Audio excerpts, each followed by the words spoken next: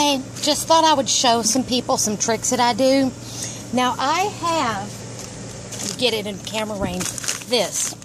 What I hate about this is not only is it hard to pour from this little hole, but I've had the lid come off of it before. And so while this is a neat idea to put the bottle on the outside,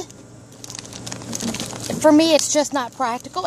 I mean, the lid just pops right off of there, especially if you have a thick plastic such as this.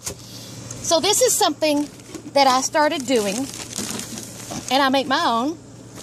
And see, this is just like a regular bag of some cappuccino mix that I have in here. And what I turn it into is this. I put the bottle cap inside of there so it pours. Really simple. Take a bottle. This one's been sitting out here for a day, but that's okay because I'm going to wash it. And what you want to do is you want to try to get this little ring off, because that is going to help you. Now, sometimes I'm really good at getting the ring off. Sometimes not so much. Okay, please don't do what I do and use the first available sharp object. Now, this is what you want right here, is you want the ring off. Then you're going to get a bag, and you want it about right there, because you want it about a little bit less than halfway around. So I know that I've got to take about that much off of it, so I'm going to flip it in half. And see right there, it goes right into the middle. I'm just going to get some handy shears, and I'm going to wipe that off. Now you see, that's not, see how it's just a little bit small? I'm going to wipe just a little bit more, because you want it not quite halfway around. That should work. Then you have this. Now, I want to leave, like on this one, because I know this line right here, right around there, is enough for 1 cup of my cappuccino mix.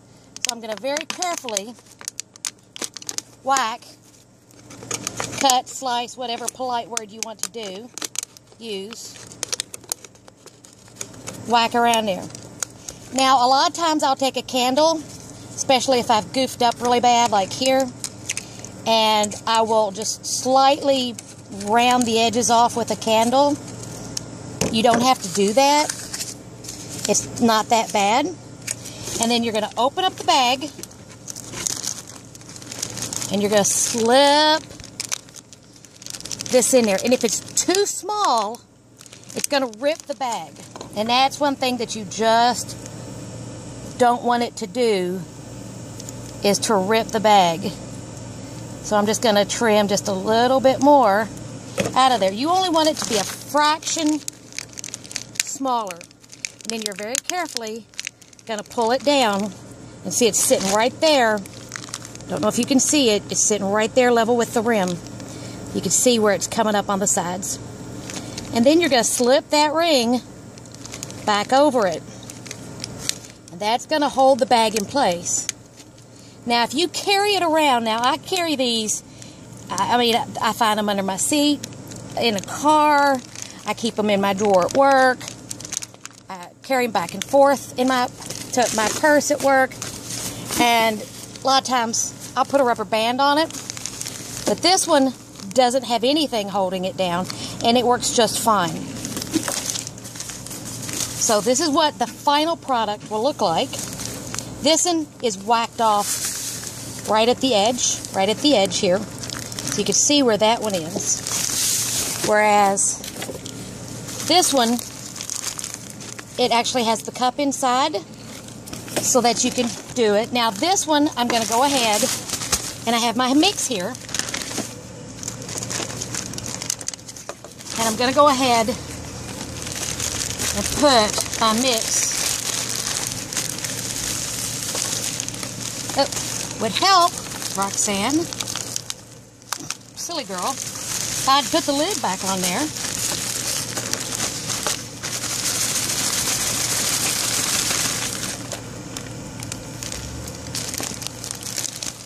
Now here, got that on it where it fell. Now here is my finished bag. Now, if I want to use some of it, right there, with that little cup being full, is the 4 tablespoons it takes for a cappuccino mix. And I go here, take it off, pour it in there, and put it right back on there, and it is a no-mess solution.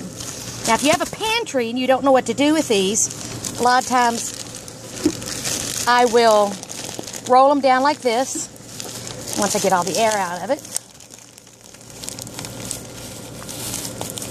I'll roll them down, and they can be stored flat, like this.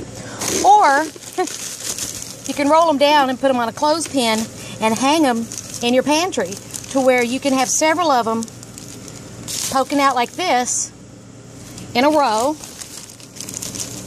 And then you just have whatever. It can be your sugar mix, your oatmeal mix. This is cappuccino mix. This one is grape Kool-Aid that's mixed up. And you have it right here, all ready to go. Very simple.